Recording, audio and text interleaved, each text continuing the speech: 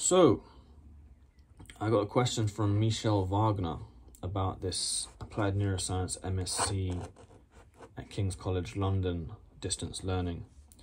He asks, hey, do you know how hard it is to get into the program? I have a rather bad second-class degree. Do I have a chance to be considered? Thanks.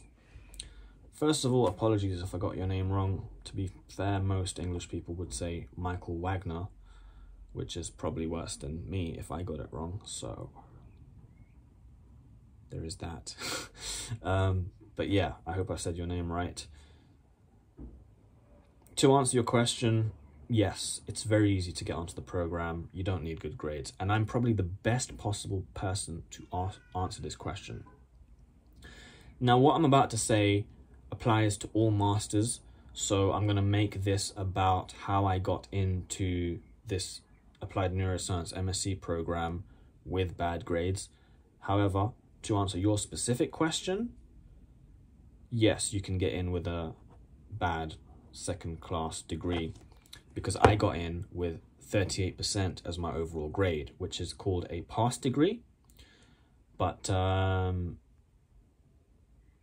because you need 40% to pass, but with my university, if you don't get that in the final year, you will get what's called a pass degree, where it means you finished, but you can't really, I mean, companies will not really take you seriously when you try and get into a role.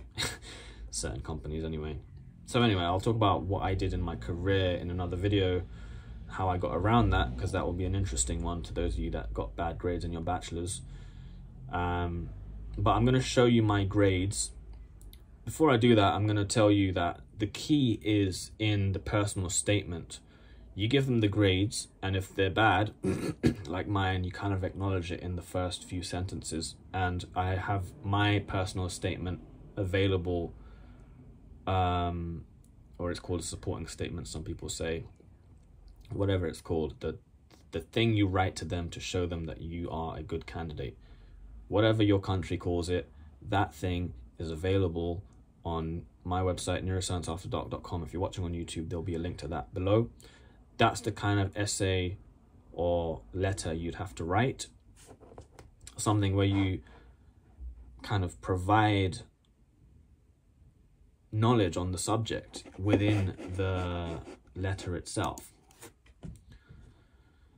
So, you can go read that one in a minute. But first, I'm going to show you my grades, how bad they were, to those of you that are watching this to try and find out how to get onto a master's program with terrible grades. So this is my first year. These are my first year grades. I hope you can see. I'm trying to get it into focus. Anyway, point is,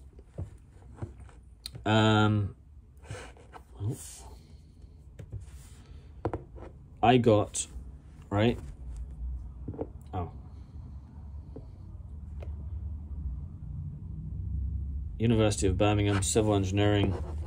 First year, I passed everything, but I got terrible grades. I mean, I got 40 here, 40 here.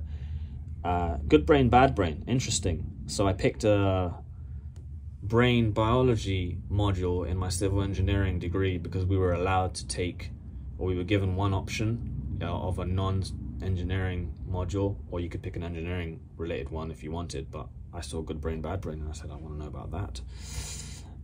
So you could argue that that laid down the foundations for me being interested in doing this applied neuroscience masters. Construction design, 48%. Failed properties and applications of materials. Did all right in modeling concepts and tools. It's all maths. Just about passed fluid flow. Electrical systems, 43%. Statics and mechanics, 54%. So overall, not good for the first year. I don't know what the average is, but it's probably below 50%, I suppose.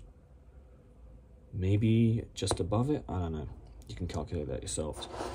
Now, second year, this is the interesting year, the most interesting, because I got I just about passed structural engineering. That was the only pass from a module of that year, and it was 40%. So literally scraped it. Now, floods and river systems, I got 11%. Soil mechanics, most boring piece of crap in the world, 4%. Construction management, 25%. Construction design, 30%. Properties and applications of materials, which was a reset from the year before, 40%. And then the optional module, material science, ferrous, non-ferrous alloys, 10%. So terrible grade that year. That was probably an average of like 20%, maybe even less than that. I don't know. And then the second time I basically resat them the following year. And I passed everything. However, what's interesting is this construction design module, I got 38%, which is, get that into focus, just about failing by 2 marks. Now, the reason why this is nonsense is because the guy that wrote the exam had to specifically write the exam for me. He even emailed me in the summer holidays to be like, I have to write this for you. I'm confirming that you're doing it, right? And so he walked into the exam hall, and you're mixed with a whole bunch of other people doing resits, and he asked the guy at the front, he says, "Is this guy here?" And so he looks over at me, and I just kind of give him a nod and a little smile, and I don't get anything back. He just stares at me and then walks out. Now, I know I didn't fail that exam. I feel that he just, said, I'm just going to give this guy a fail. That happened for sure. And it's ironic because, it's not ironic, but what happened in the following year, as we're going to find out in a minute, is the complete opposite.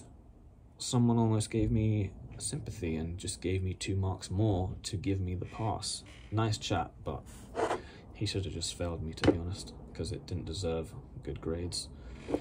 Anyway, following year, structural engineering design, 34%. Structural engineering analysis, 18%. Civil design project, 42%. That's the one where I know for sure I didn't deserve any more than like 10%, probably, if that. It was such a terribly done project. It was a group project of me and my housemate were doing it. He failed too, by the way, just so you know. Bad combination, and yeah, I did not deserve that, but thank you for caring and giving me some good feelings when you were marking my coursework. If you're out there, I forget what his name is. He's a train enthusiast. It was a railway train project, actually. Anyway, guided study, that was the only essay I've ever done in engineering, because I'm good at report writing. I was good at report writing. I got 66%. That was the best grade I got in the entire thing. And then water management, 26% fail. Geotech, 30% fail. And then final one, optional module, 20th century Russian novel, where I was introduced to Dostoevsky for the first time, actually. Interesting, because I didn't realize who he was at the time, and today I'm learning about him because I'm into psychology, and he's such a good writer that many people hail him to be as good as or a psychologist because of how good his stories are written, how good the characters are built psychologically. So overall, total credits achieved 290. Overall mark, 38%. So credits are if you've passed a module. So you should have a minimum of, so it's 120 credits per year. Multiply that by 3, because it's a 3-year course, even though I did it in 4 years. And you should get 360. That's how you get honors. So you say bachelor's degree, 2-1 honors. Honors means all the credits or something like that. I think you need a minimum amount of passed modules to get, a minimum amount of credits to get what's called honors. So I didn't get that. But yeah, overall qualification obtained, it says here. B.Eng, civil engineering, pass. It should say something like upper second. Sorry, it should say B.Eng, civil engineering, upper second, or first class, or whatever. Those are the good grades, but I just got pass. So, as I said, you don't need good grades to get into a master's program. You need to think about these people for what they are. They're selling a product. They do have some kind of control, right? They don't take absolute stupid people.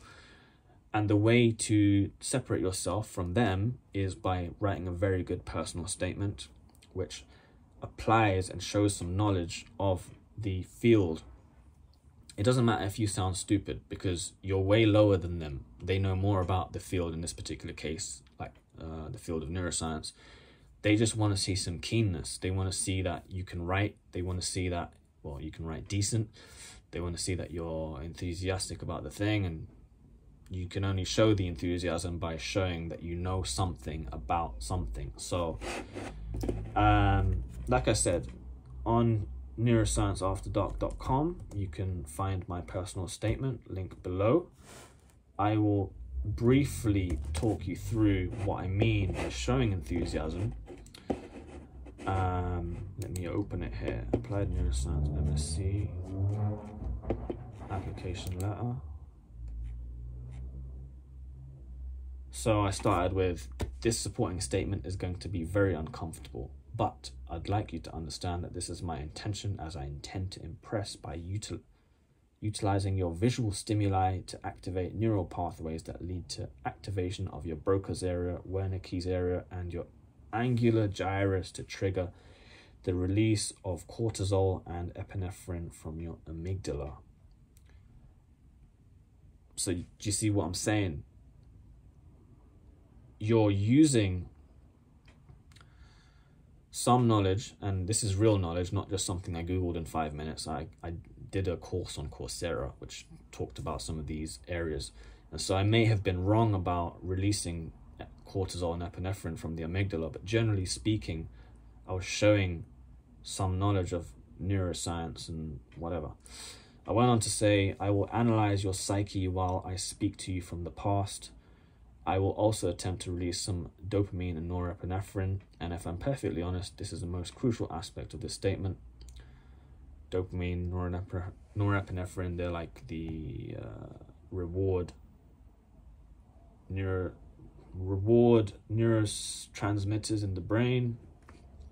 Well, it's more reward circuits that run on dopamine and norepinephrine rather than the chemicals themselves, but we'll talk about that in a neuroscience video in the future.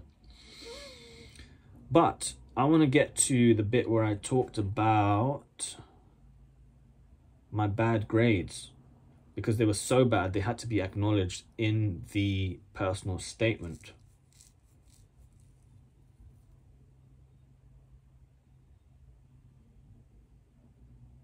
Anyway, here it is. You may have released some dopamine due to my attempt. Sorry, no, right. So, it took me a while. I had to find the bit where I talked and referred to my grades. So, sorry for the little blip in the little gap in the video. Later on, I went on to say, speaking of potential failure, I am sure your visual stimuli have processed my transcript in your occipital lobe. After that, I'm sure the visual information was processed in the neurons for comedy. I'm not sure yet of where this area is located in the brain. It is true that I failed miserably, but I have come a long way and have studied psychology and neuroscience intently on YouTube and Coursera. In fact, I'm currently halfway through this course, a 13-week course on Coursera, very good one, by the way, called Medical Neuroscience. I would strongly recommend that to anyone who's about to do this, or thinking of doing this module, MSc. Go study Medical Neuroscience. It will just show you the neuroscience parts, and what you gain from there will drastically help you in your Applied Neuroscience MSc. Anyway, I go on to talk about what I've learned about this thing, but sticking to the point, speaking of potential failure, I am sure your visual stimuli have processed my transcript. Basically saying, I'm sure you've seen my bad grades. The transcript, of course, to those that don't know, is the thing with the grades on that we just talked about, that I just showed you. After that, I'm sure the visual information was processed in the neurons reserved for comedy. So basically saying, ha ha ha, you probably laughed at my terrible grades. And then I said, yeah, I don't know where this location is in the brain, the comedy area. It's not a real area. There was no specific comedy area, but you know what I mean. It's a neuroscience joke. Then I say it is true that I failed miserably, but I've come a long way. So that's how you do it, right? Try and be original. You don't have to be funny like that, but basically say, these are my grades. I've come a long way from there. I'm 30 now, so I've got life experience. I didn't say that in there, but you can maybe don't use the age. Just say what you gained in your years. Forget about your age. Just say, I've come a long way. This is what I've done. This is my, even if your work experience isn't relating to this, just talk about the fact that you have some life experience in working in this company, doing whatever it is that you do there, but now that's not stimulating you, so you've come here to learn this new subject which is not related to that. And just the idea that you've worked shows them that you've got some experience. Now, to those people, some people might be thinking that, listen, the experience isn't related. Trust me on this. People that have had jobs are smarter on so many levels than people that have not been to work. I can't really explain this. This is something you're going to have to learn in life. You're just going to see it. When you have jobs, when you have a job, you've had to pay bills, you've had to do this, you've had to do that. So you understand how things work. You haven't just learned about how depressing bills are. Taxes as well. You understand how salaries work, not just from what you've seen, not just the rational elements. You've kind of lived with those things and planned your life, and you've had a few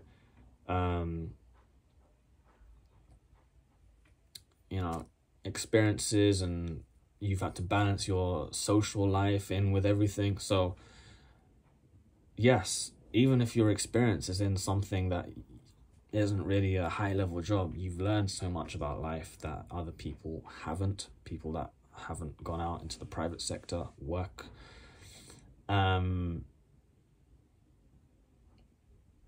So yeah, don't think that your experiences are not worth writing about in this specific personal statement. Anyway, I'm going to be going through this personal statement in another video, because reading it, I said, damn, this is actually quite good. Like, because there was a point where when I made it, wrote it, and got in with it, I thought it was very good. Then when I started learning some neuroscience, I looked back at this and I was just concentrating on neuroscience stuff, and I was like, ugh, I was so dumb. But now I look at it and I'm like, yeah, I understand that I was dumb. You're not really going to be anything amazing in terms of the knowledge that you put down. However, the attempts are pretty good, and it's a pretty decent, like, there's no ass kissing really. I don't like ass kissing, just so you know. And some of it is like, there's a lot of jokes about it, about, you know, neuroscience, and about why everyone else is stupid and why I'm smart. But if you do it in a funny way, it works for you, as we've seen. Anyway, that video will be coming soon. I'm gonna make that one soon. Anyway, go check out NeuroscienceAfterDark.com and tell all your friends. Done.